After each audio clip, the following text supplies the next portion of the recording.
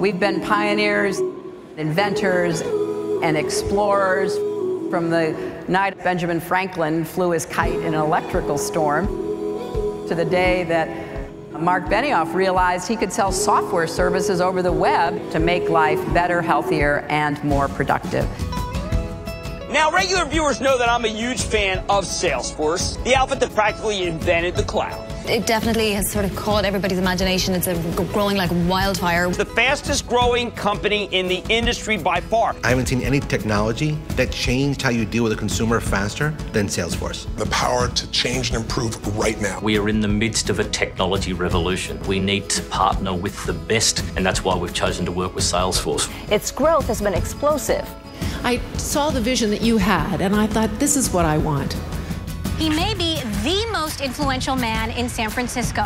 What is extraordinary is how you become the company that defines modern future enterprise computing, because you got it right. We started Salesforce.com in 1999. It was a boom time.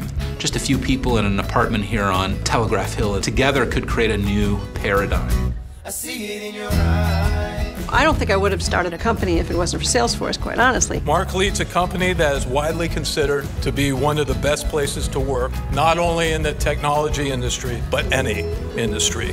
What Marc has done here is he's attracted people who share those same values, and as a result, it's improving businesses' bottom lines, but it's also creating cultures where people thrive. We're talking about a company that's got one of the greatest corporate souls. We're going to make giving back a core part of our DNA from the very beginning. You can be in business, or you can have a great company, and that can be one of the greatest vehicles for giving that you'll ever have. He takes that to heart.